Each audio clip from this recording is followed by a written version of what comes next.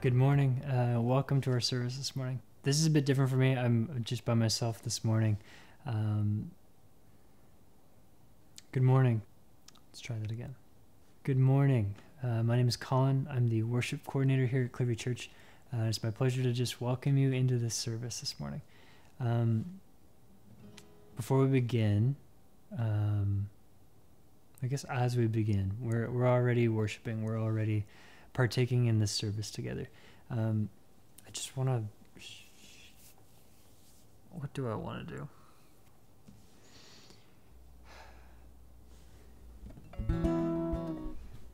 You know, it's hard to do this every week.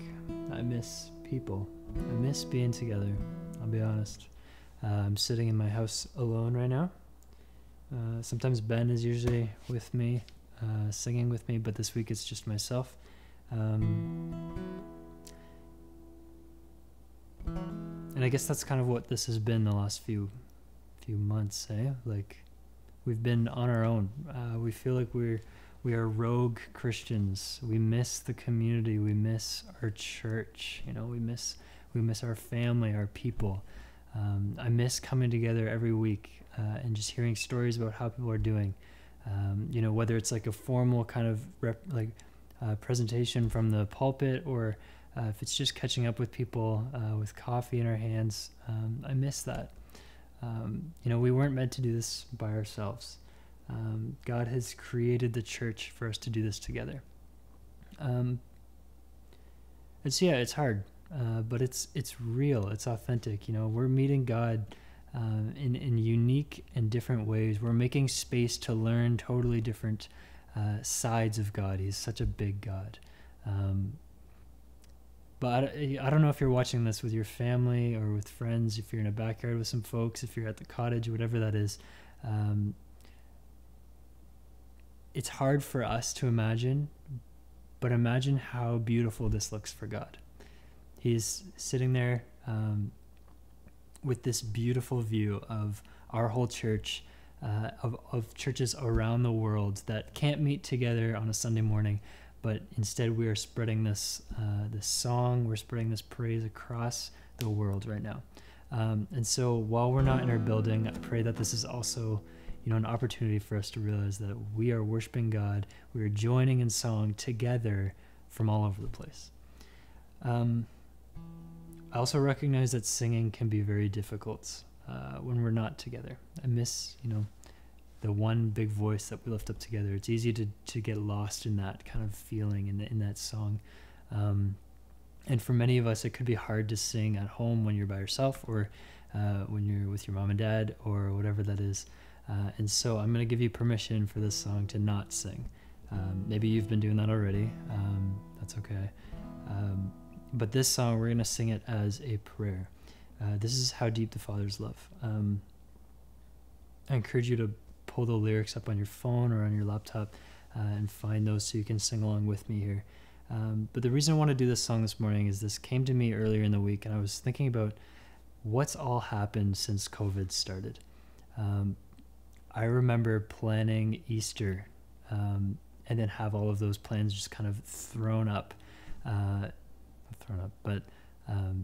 dissolved, I guess, right? And How Deep the Father's Love is kind of an Easter song. It's, you know, this, we are remembering what it meant for Jesus to die on the cross, what it meant for God to send his son to die for us. And a lot of us have felt death recently. A lot of us have felt loss, have felt pain.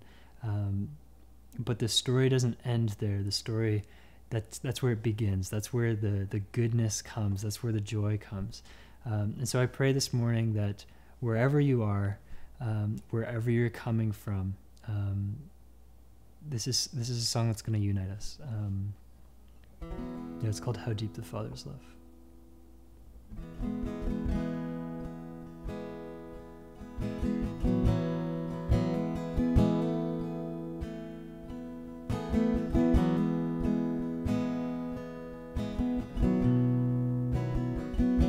Heavenly Father, I pray that this can be a prayer that we're uniting together in.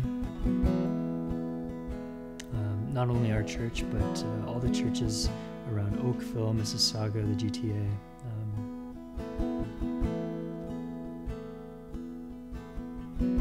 God, you love us so much, and I pray that in these times that you can make that so abundantly clear for us. That we can offer grace to those around us. That we can trust our leadership and our government, God. I pray that you give us joy. You give us peace. God, I pray that you're lighting the path for us right now. We're not stuck in a rut, but we're on a journey. And this is just part of the journey, God.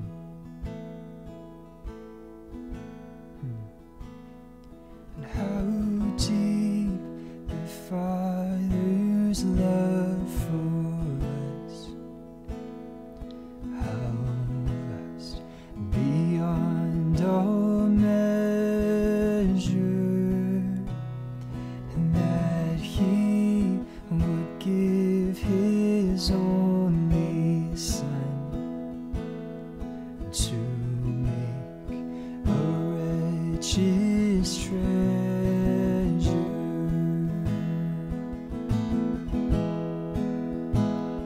And how great the pain of searing loss, the Father turns His face away, and as wounds which mar the chosen one bring many sons to glory.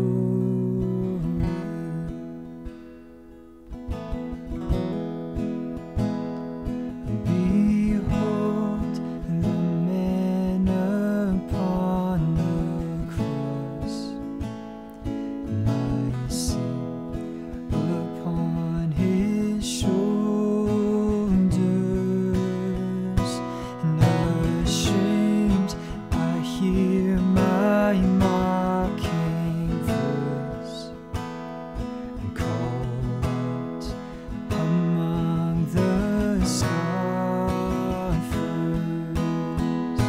And it was my sin that held Him there until it was accomplished, and His dying breath has brought me life. I know that it is finished.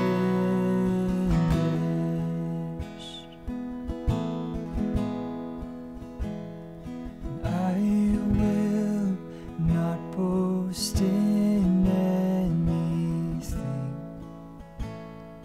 no gifts, no power, no wisdom, but I will boast in Jesus Christ, in His death and resurrection. Why should I gain from His reward? I cannot give an answer, but this I know with all my heart: His wounds have paid my ransom. Why should I gain from His reward? I cannot give an answer, but this I know with all my heart: His wounds have paid my ransom.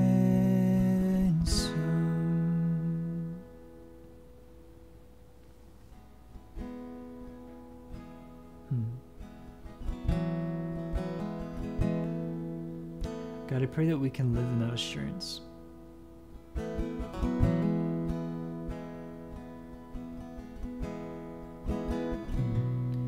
God, you've already won the battle for us. You've already conquered death. God, I pray that we can live into the joy and into the freedom that comes with. That we're not living in fear, God, that we're not scared. But, yeah, God, we've got hope in you.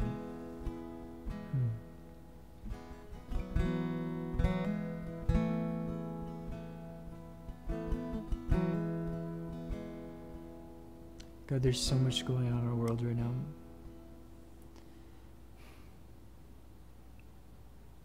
We pray for peace, God. We pray for, for justice. God, we think of all the different things we're seeing on social media right now. The things that have captured the attention of the news, that have captured the attention of media, God. I'm thinking of the line, God, break my heart, break our hearts for what break yours.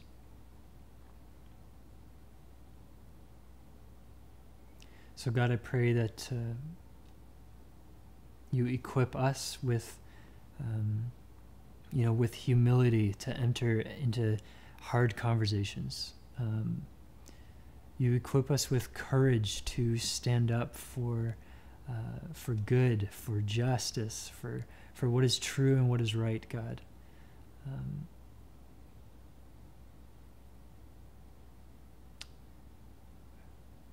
God, may we see your path. Give us wisdom and give us discernment on how to follow you through this, God.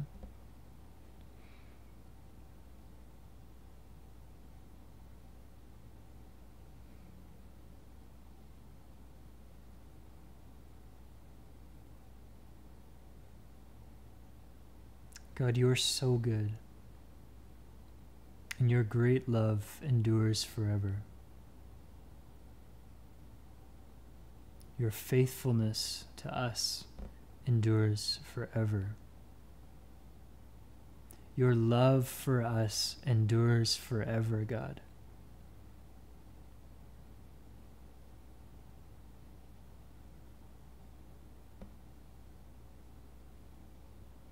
Why should we gain from Jesus' reward?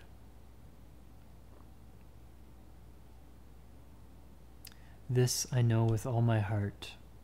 His wounds have paid my ransom. We are free. God, we thank you for that.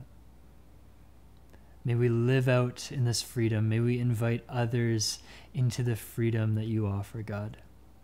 May we not be confined by restrictions. May we not be confined by loneliness, Lord.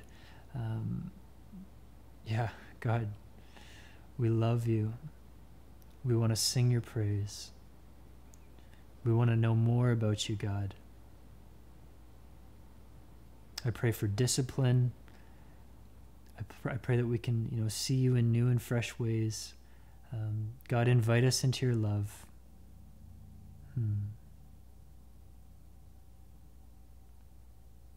Father, we're sorry for our sins, for the way we sin against you and our neighbors, Lord. God, forgive us.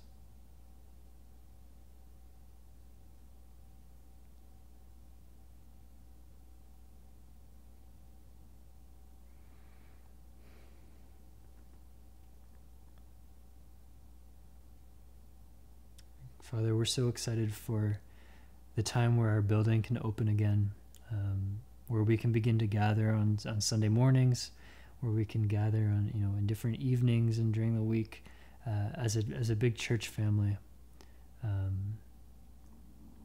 God, I pray that you continue to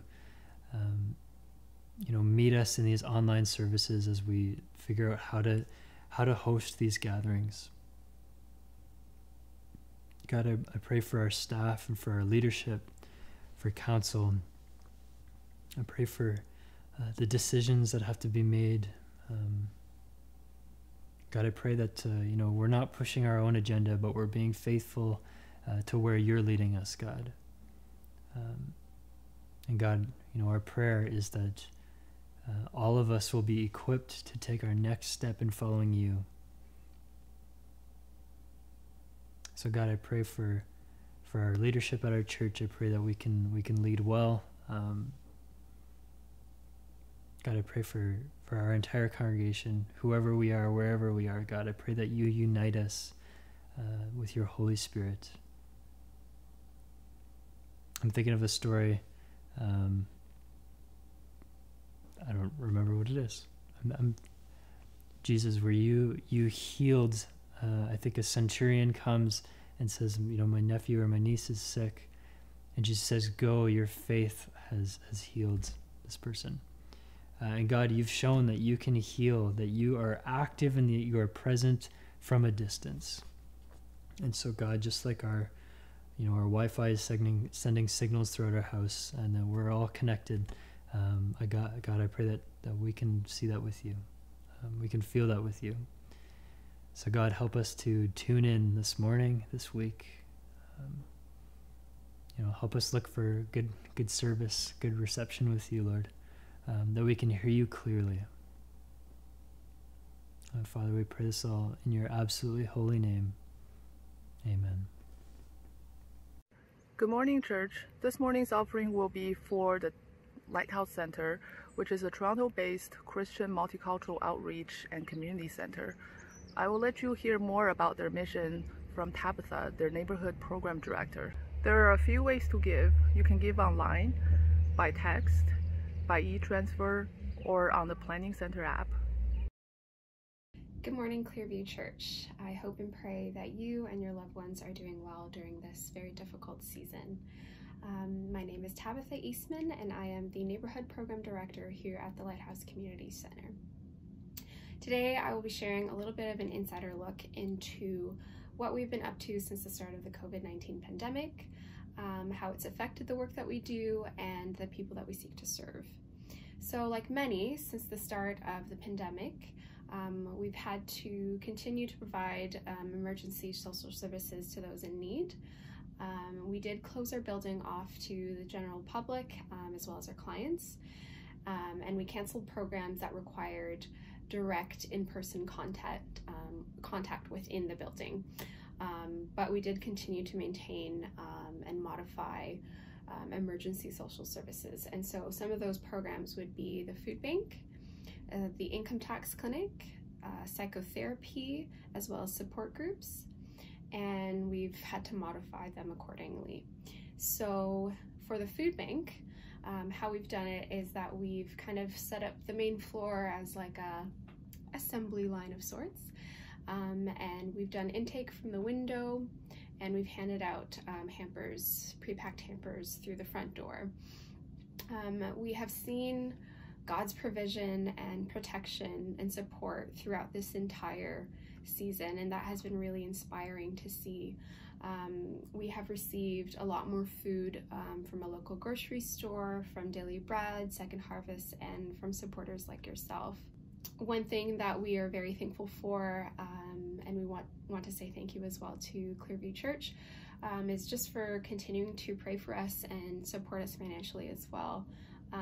Because of this COVID season, we have seen a 74% increase in food bank usage. So we looked at the start of COVID, so like from March till about the beginning of June, we ran the numbers and saw that there was a 74% increase in new clients coming in to use the food bank. So poverty is definitely a real struggle that many are facing within our communities, particularly due to this pandemic.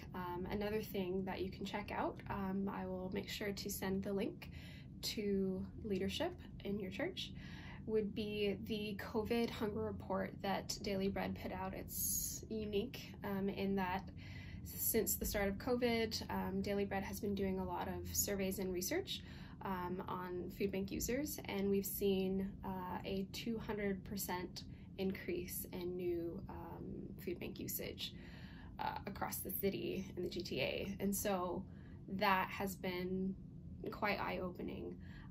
There's also a 34% of respondents saying that they will not be able to meet rent from 3 to 6 months from now, and that's also in the report as well. So definitely something to check out and be aware of, and just, you know, to keep yourself aware of what people are facing during these times, and remembering our neighbors and our community and ways in which we can help. Of course, just checking in on your neighbors mental health wise, as well as what people are in need of, supporting your local community centers and food banks are definitely needed. And so we thank you for the work that you already are doing, and the prayer that we are definitely feeling and experiencing. And so we just ask that you continue to support us in whatever way that you can as a community. And we hope and pray that you do well, and that you are all healthy, and that you are seeing ways in which God is moving in your community as well. So thank you very much. Have a great Sunday. Welcome to the sermon message portion of our worship service. And today we're going to be looking at Psalm 119. Psalm 119 actually ends with a prayer. I think Pastor Erick actually often uses this one as the prayer for illumination, where it talks about the meditations of our hearts and the words of our mouths being acceptable in the eyes of the Lord. And so as I finish reading Psalm 19, that prayer will be included as our offering and expectation that God will take his word and apply it to our lives. Let's hear and read God's word. Psalm 19. The heavens declare the glory of God. The skies proclaim the work of his hands. Day after day they pour forth speech. Night after night they display knowledge. They have no speech. They use no words. No sound is heard from them. Yet their voice goes out into all the earth, and their words to the ends of the world. In the heavens he has pitched a tent for the sun, which is like a bridegroom coming out of his chamber, like a champion rejoicing to run his course. It rises at one end of the heavens and makes its circuit to the other. Nothing is deprived of its warmth. The law of the Lord is perfect, refreshing the soul. The statutes of the Lord are trustworthy, making wise the simple. The precepts of the Lord are right, giving joy to the heart. The commands of the Lord are radiant, giving light to the eyes. The fear of the Lord is pure, enduring forever. The ordinances of the Lord are sure, and all of them are righteous. They are more precious than gold, than much pure gold. They're sweeter than honey from the honeycomb. By them your servant is warned. In keeping them, there is great reward. But who can discern their own errors? Forgive my hidden faults. Keep your servant also from willful sins. May they not rule over me. Then I'll be blameless, innocent of great transgression. And the prayer, may these words of my mouth and this meditation of my heart be pleasing in your sight, Lord, my rock and my redeemer. This is the word of the Lord. Thanks be to God. So we continue today our Apocalypse Now journey, thinking about this whole idea of apocalyptic literature, which often gets associated, as we've said a number of times already, with cataclysmic end-time events when, you know, the world seems to be ending because so many difficult things are going on. And the church has made good on advertising those things, dealing with those things, getting excited about those things. Portions of the church just get really excited about the book of Revelation and connecting it with things that are happening in our world and predicting that this is now the end, and putting fear into that kind of a thing. Today I want to emphasize a completely different direction of apocalyptic. So as we've said, apocalypse simply means revelation, or in the verb form, to reveal.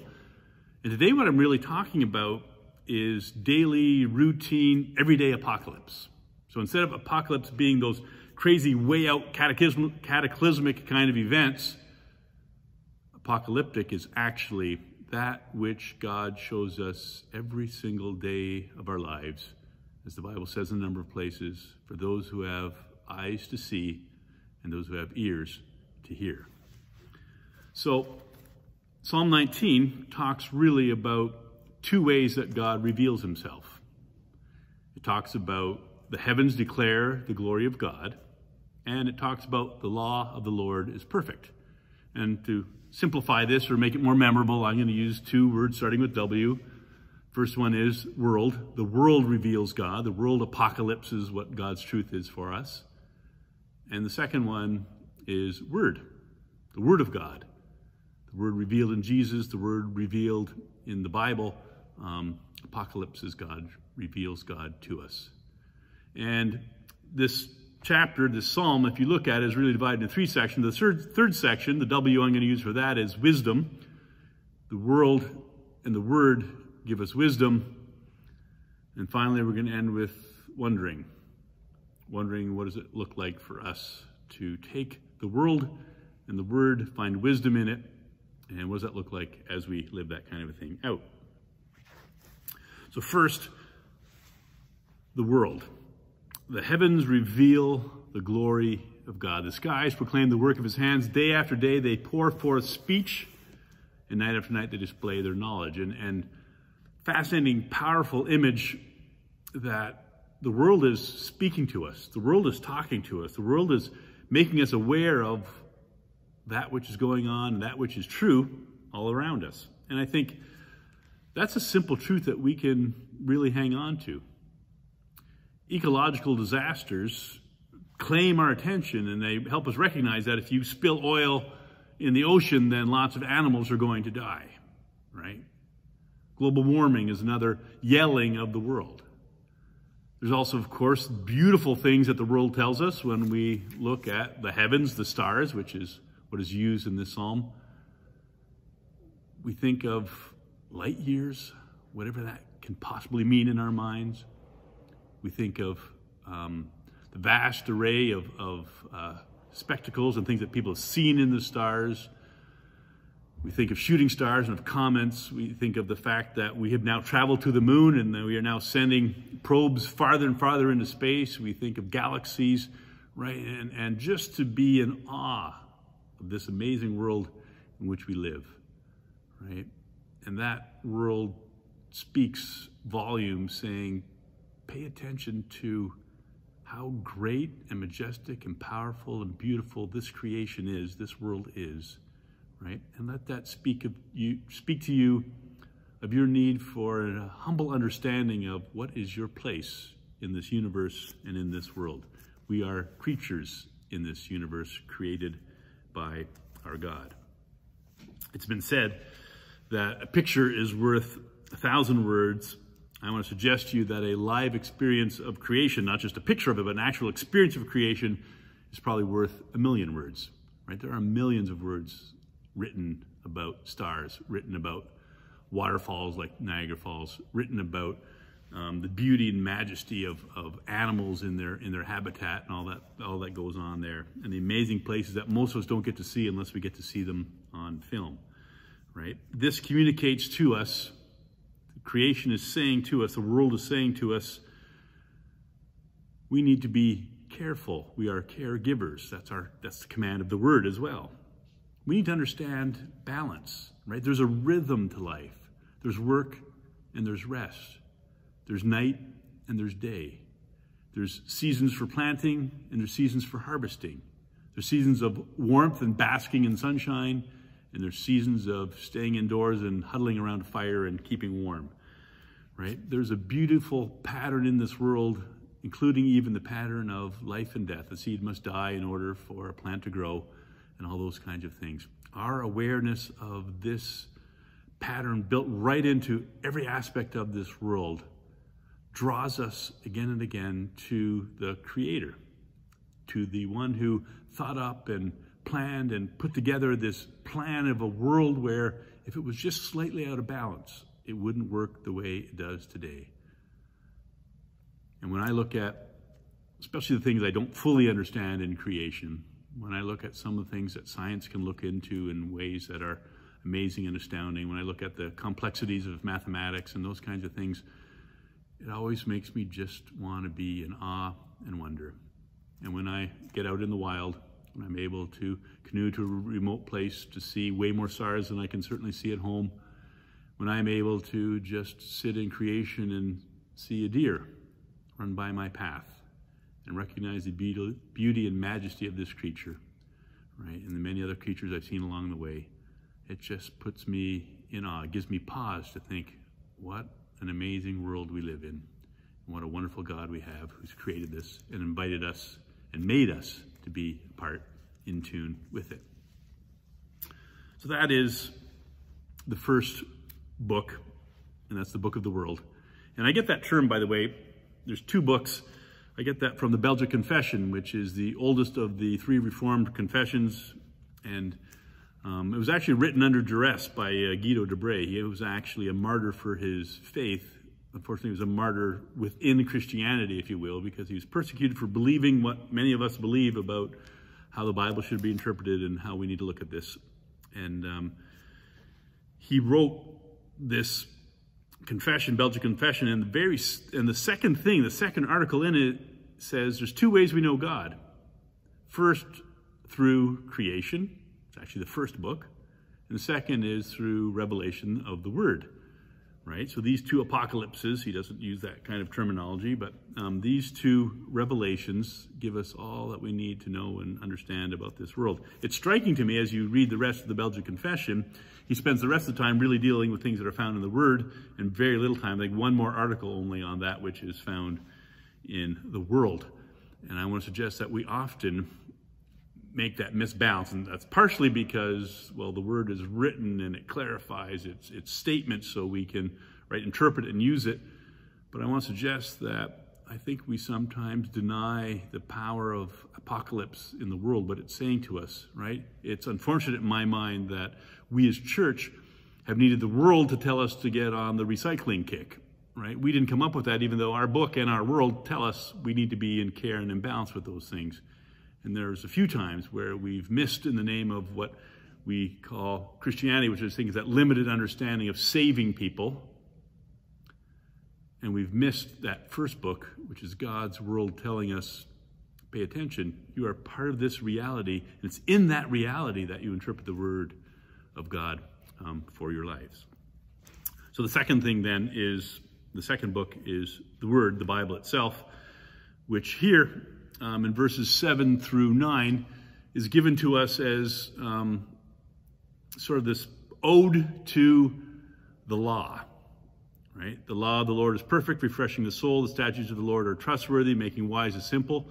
And it goes on for a few verses, for 6 statements like that. And I suggest to you that you take a peek at Psalm 119 at some point, and look at Psalm 119, because Psalm 119 has one verse for every letter in the Hebrew alphabet. At least in my NIV, the letters of the Hebrew alphabet are actually listed there. And each of those verses has 8 different words for law, one per verse, right? One per stanza of that poem. And it goes on like that. And Psalm 119 is actually best known for being what?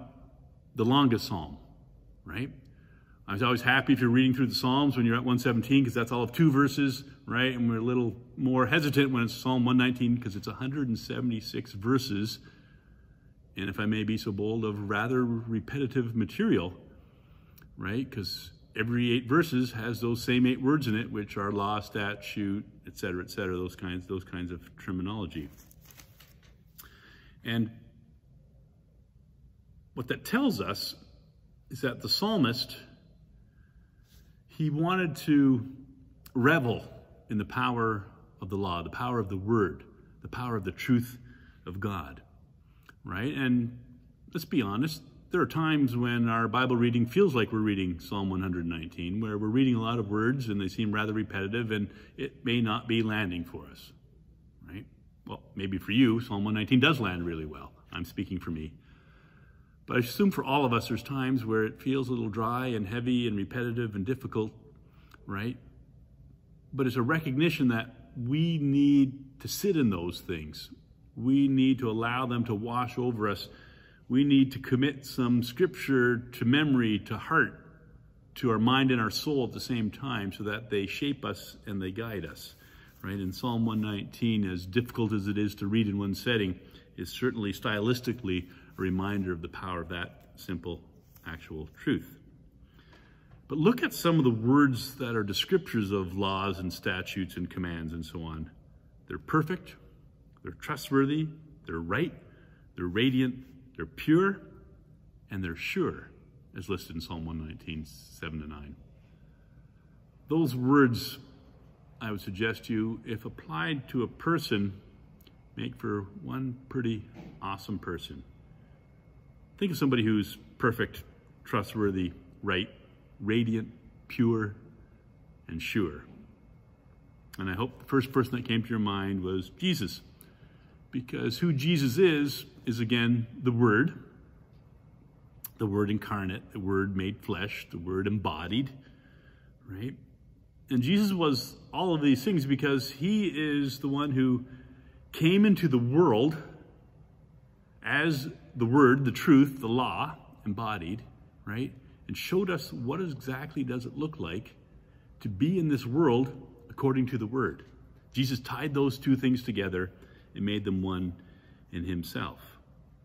You see, when Jesus embodied the law, he did so by using his own terms, fulfilling it, right? He didn't call us to be legalists, which is saying, well, at least I didn't hurt anybody else. Check if you've ever said that kind of thing. Well, at least I didn't hurt somebody. No, Jesus called us to love everyone. Who is my neighbor? Well, my neighbor is that person you least wanted and assumed you needed to care for. That's who your neighbor is, right? So Jesus embodies in the world the very truth of the Word so that we can see what does it mean to be in harmony with both of those things at the same time. And I think that's really what the third section, starting at verse 10 of Psalm 19, is all about. It's really recognizing the Word in world terms. So they are more precious than gold. So the words are precious like gold, which is a world thing, right? A worldly thing. And they are sweeter than honey. And again, the Word is made worldly in the image of honey. If I may, as just a brief aside here, the two images here given in verse 10, I hope they don't translate well from the Hebrew. I'm not enough of a Hebrew scholar to say that they missed it or something. They probably didn't. But it seems to me like such simplistic poetry, right? They're more precious than gold, than much pure gold. They're sweeter than honey from the honeycomb. Just struck by, man, that's not the kind of poetry where you go, wow, they did an amazing job of picking new words. They just actually said the same words with a little bit more emphasis. But again, this isn't always simply about, are these fascinating, soul-gripping, mind-challenging words, but are they, and this is our question, are they truths that penetrate who we are and ultimately then shape how we actually live, right? And I would suggest that speaks to sermons as well. So I'm going to guarantee you that I don't always have, and other preachers don't always have, all the absolutely best words for something. And that's okay. Not that we shouldn't try, but it's okay because what really matters is, does the Word of God, as you live it out in the world, does that actually shape how we connect with neighbors, with creation itself, with God himself, with each other in all that we do? So we need to apply the truth to our lives. Pretty sure no one's going, wow, I never heard of that before. That is so basic. And I want to suggest that apocalypse is that basic. God isn't asking us to discern, boy, what exactly is going on in history and proclaim, because I'm a Christian or because I'm a pastor, I know exactly what this means in history and it's this verse in the Bible. He really first and foremost wants us to love our neighbors. He first and foremost wants us to understand that what is spoken of in the Word will shape how we can best live in the world. And as we've been thinking about lately, that has everything to do with being good neighbors. Neighbors to each other, neighbors in a healthy way in a COVID experience where we have to keep social distancing and care for each other in that kind of a way. Neighbors, as we think about racism, has come up in our news since the George Floyd death, right? All of these kinds of things require that we say, not only do I ask myself, do I know the truth about life? Am I willing to live sacrificially the way Jesus did, to put that truth into practice for myself, and more sacrificially then, for the lives of others? I want to suggest to you that this calls for a level of honest vulnerability that many of us don't easily go to. The Psalm says, verse 12, "But who can discern their own errors?" And most of us would like to answer, "Oh, I can do that. I know where I'm struggling." And maybe we can to some degree on the inside, but most of us need an accountability partner, an accountability word, the Bible, an accountability person, Jesus and his body, the church. We need other people who help us pay attention to that which maybe we've been vulnerable about and honest about, but have a hard time living into and living out as fully as we possibly can. You see, most of the issues that we really deal with are system issues or systemic issues. We're part of the systems that we're a part of, right? We're part of our family system, and so it's harder for us to see the craziness that's part of our family than it is for us to see it in someone else's family. Not only that, it's a lot more fun to talk about somebody else's system's dysfunction than dealing with our own, let's be honest. Same is true in church. In our church, we're part of the system, and so when we gather a group of people from a church and we ask those people to think about what are the challenges in their church, they're going to come up with the things that they know as people from within that system. But when you bring in an outside party, somebody to look at it from a distance, they often have some questions where you're going, why are they asking that?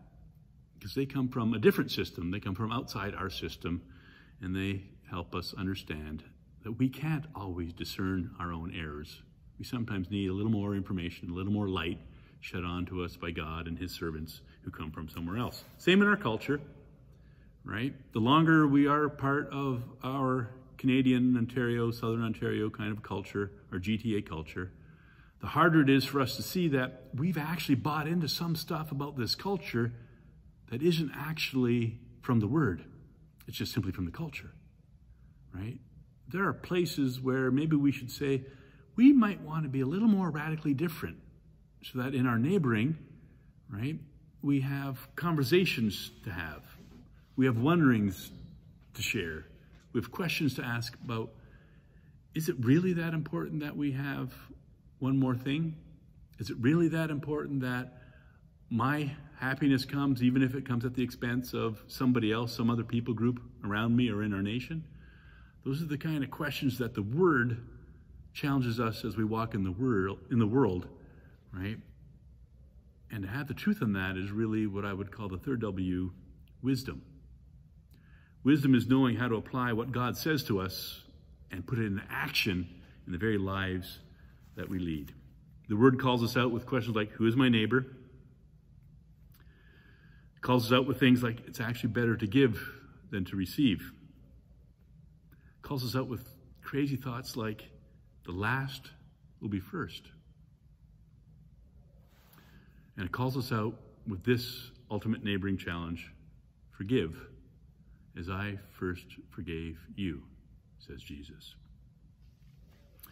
So as we think about this apocalyptic time, this time where God is revealing his truth daily, as he always has been, this apocalyptic time where the Word and the world convict us of truths, where we've been practicing what does it mean to neighbor, where we're wondering, can we as a community challenge each other to a deeper sense of wisdom?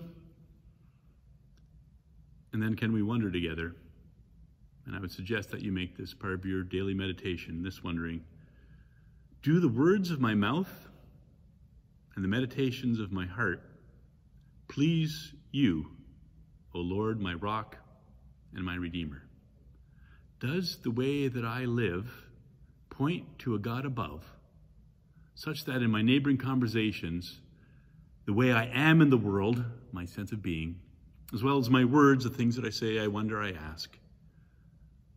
All that I am, does it bring glory? Does it bring attention to the God who created this world, who gave us the truth written so we may know how to live in it? And does it cause then others to wonder, where do these folks get the little bit of wisdom that they have to live in this world? And so, that is our prayer. That is our hope. That is our goal. That is what it means to be in community and to discuss passages like this, to discuss times like this, apocalyptic times like this, where it's not about the cataclysmic things going on around us that make us wonder if the world's going to end. It's actually first and foremost about the very basic things of life. What does it mean to love and serve the God of this world, the creator of this world? What does it mean to love our neighbors as ourselves? What does it mean to be the presence of Christ, to be the church in this world, even when we can't gather in what we normally call church, the worship experience on a Sunday morning? May God bless us all as we wonder, how are we doing in those things? And as we dare to take one more step in following Jesus out into that path. Amen. Let's go to God in prayer. Lord Jesus Christ, as we worship you, as we hear from your word, we pray that you'd make us attentive to all that's going on in our world, in creation, in relationships with each other, in relationships with people who are other than us, and in relationships with you. We pray, Lord Jesus, that you would give us your Holy Spirit to help us discern, to challenge us, to send us out into the places where we must go, that we may gain and receive more and more your love, your power for our lives. We pray, Lord Jesus, for our plans for the fall. As we start to think about what does it mean to gather on a Sunday morning to worship, what does it mean to recognize that not everybody will be able to attend at this time, Lord, give us wisdom, give us compassion, give us the freedom to follow your creative lead in the places you really are calling us to go. And Lord, if those are a little more radical than just simply going back to what we've done before, help us to be bold enough to step out and to discern where you've called us to be. Lord, as we think about ourselves as a church, we pray for our future direction. We pray for the visioning questions and the leadership questions, and we just pray that you would again give your very clear guidance there, that you would give us the humility to listen to each other and to you and to your word and to our world, and that you'd also give us the wisdom to step forward in faith in what you call us to do and where you call us to be. We pray, Lord Jesus, that you'll guide us as we engage with our neighbors. Again, lead us to places where good conversations can happen. Help us to be curious. Help us to be humble. Help us to take opportunities as you open them for us, and to recognize also when you've closed the door. Lord, help us to discern, and help us to pray and to ask you to guide us into each step of conversations with our neighbors. Lord, make us generous. Help us share what we have, what we've received, what we are, the abilities we've been given, the privileges that we have. Help us to share those with others, and to do so in a way that's not condescending, but in a way that is loving, that honors the recipient, and that shares life. And Lord, help us to be receivers as well, and to be generous in our reception. We pray, Lord Jesus, that you'd continually make us mindful of our creation, your creation, the world you've given us to care for. Help us to be stewards, caregivers. Help us to be responsible. Help us to try and find that balance between caring for creation and ruling over it in such a way that it's used for productive means and purposes. Lord, give us deep wisdom in that. Help us, Lord, to continue attending on your word. Help us to find creative ways to read, to listen, to discuss, and to live out who you call us to be. Help us, Lord, to live as wisely as possible, to live in ways that also include letting wise friends speak into our lives, ask us meaningful questions, being vulnerable about where we're at, and also allowing you to guide us into deeper and further truths. And we pray, Jesus, help us to work hard when it's time for us to work, and to rest fully when it's time for us to rest. Forgive our workaholism, Forgive our shame around taking breaks and rests, and help us just to receive from your hand all the different gifts of life, food and drink, busyness and quiet, energy and fatigue, day and night. And finally, Lord Jesus, help us to anticipate being sacrificial. Help us to expect that there's going to be a time in our life, a time in our day, a time in our week when we need to give as you gave, to give our lives on behalf of others, to give our time, our energy, our money. And Lord, may we do so with a deep hope in our hearts for justice, not just for us, not just for those we know and love and are dear to us. Help us to have a passion and a willingness to be sacrificial for justice for everyone. And Lord, we pray especially for those who've been hurt and oppressed and marginalized. Right? Give us the boldness, the freedom, the trust, the hope, and the willingness to sacrifice, to step into their lives as well, and to walk with them on their journey, to hear their story, to pray with them and for them, and to walk the mile alongside of them. Lord Jesus, as you have done for us, may we also do for others. We pray this in your true, good, sure, right, radiant, holy name. Amen. I'd like to end the service again with the ending of Psalm 19, because a blessing is meant to be God's gift to us, that we may multiply, be fruitful, change the world, transform lives in his name. And so this is God's blessing to us. May the words of your mouth, our mouths, and the meditation of our hearts, may they be pleasing in your sight, O Lord, our rock and our Redeemer. Go in peace and live according to his word in wisdom for his world. Amen.